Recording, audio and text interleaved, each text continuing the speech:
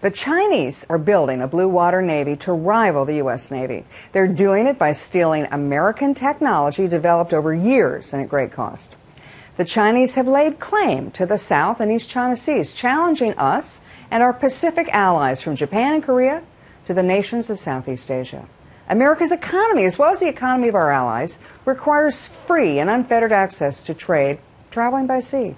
Well, the president is now in China, where he's being referred to as a lame duck president of a has-been nation.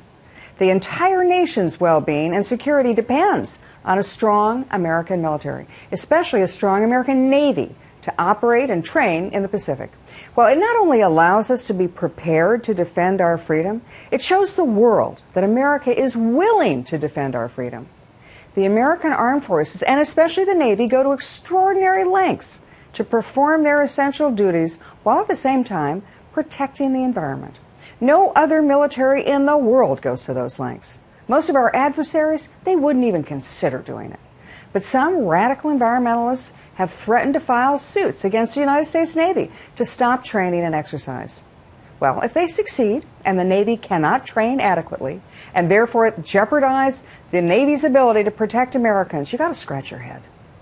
Just who do the radical environmentalists think is going to protect them?